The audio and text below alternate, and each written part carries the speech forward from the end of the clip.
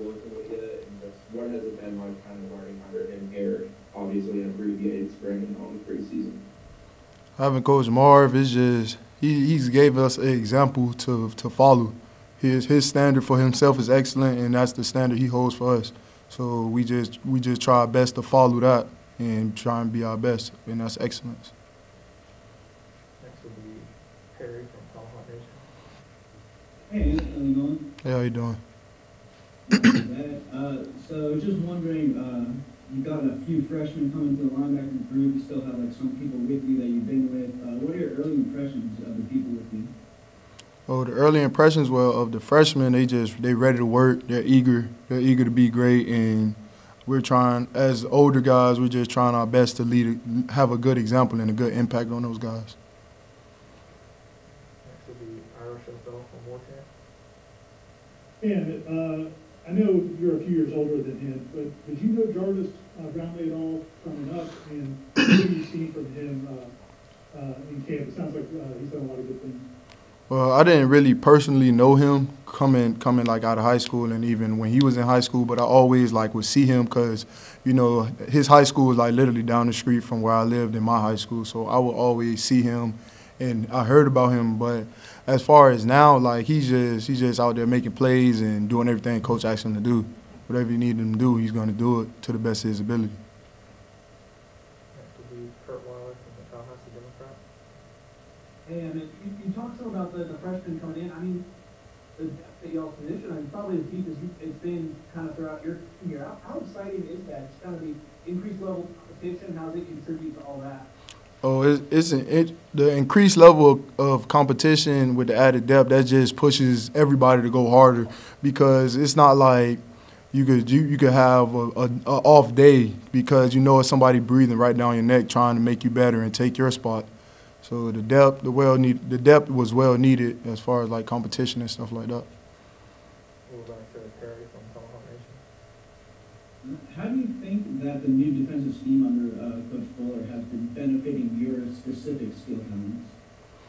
Well, I think the scheme, it benefits me well because it lets me just go out and play fast, and that's really it. Just allows everyone to play fast. We'll go back to Ira from Warcamp.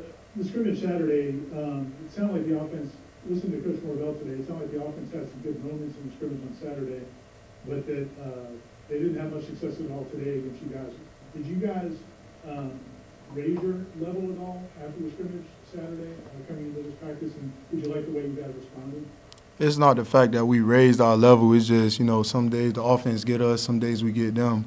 But our level is always excellence, and we just strive for that. It's not like we go off days and on days. It was just we got them some days, and some days they get us. Next will be Avon Hunter-Vandy from Warcamp. And I hope you're having a good afternoon.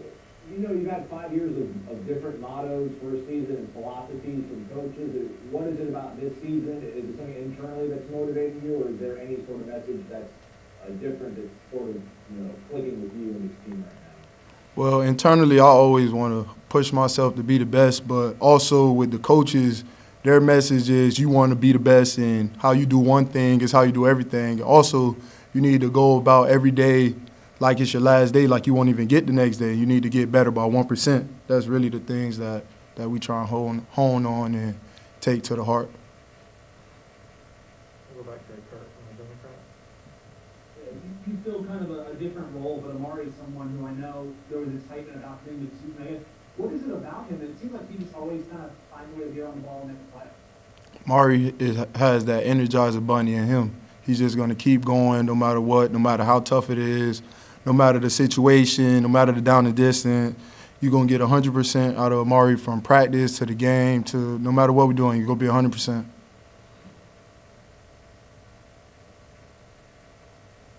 go back to Avon from Warcamp.